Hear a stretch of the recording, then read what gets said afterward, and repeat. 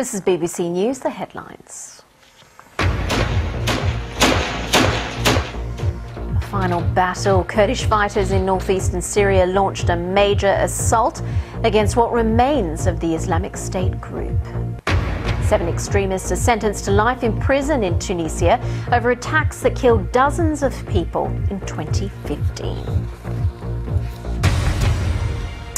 Now, the head of NASA says they plan to send humans to the moon again, but that this time they'll stay there. The space agency will start with an orbiting lunar outpost designed to send astronauts to the surface and then build a more permanent structure on the moon. Well, let's get more about all of this. We're joined by Dr. Ken Kramer. He's a space journalist. Thank you very much for your time. So NASA wants to go back to the moon. Can you explain their plan a little bit more?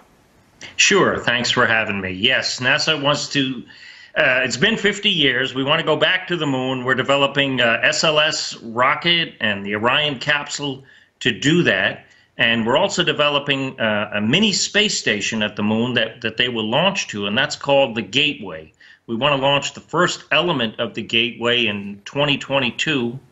Then we'll send an astronaut to go into lunar orbit around 2023, and then we want to test a human lander in 2024, and then hopefully, if that all works out, we will send the first humans back to the moon in 2028.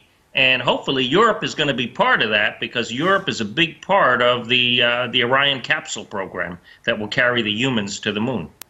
Now, as you say, it's been almost exactly half a century since the moon landing.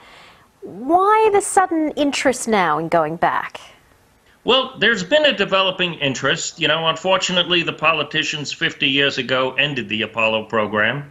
Both of the Bushes wanted to return to the moon, but the Congress didn't quite agree. Now there seems to be a consensus among many nations, U.S., Europe, Russia, and China, that it's important to go back to the moon. So there's been a change in the political mindset about it, and that's what it takes, because we have the technology. What we need to go to the moon is political willpower and the funding, and so that's what seems to be changing now. We've been hearing a lot about China's expedition to the dark side of the moon. Is there a little bit of competitiveness here with the United States wanting to keep up? Oh, absolutely. And I'm really glad China's pursuing their lunar dreams, because that is what's going to spur the Western countries into action, I believe. So, and I hope. So, yeah, I'm all for China going to the moon, and definitely a little bit of competition is absolutely good. Hopefully we'll also work with them, because if we can work together as humanity, it'll cut the costs down, and we can use the resources from each country to land there, and probably send an international crew when we do land on the moon. It's a pretty extraordinary idea that people might actually be living on the moon. It's stuff we've read about and seen in science fiction.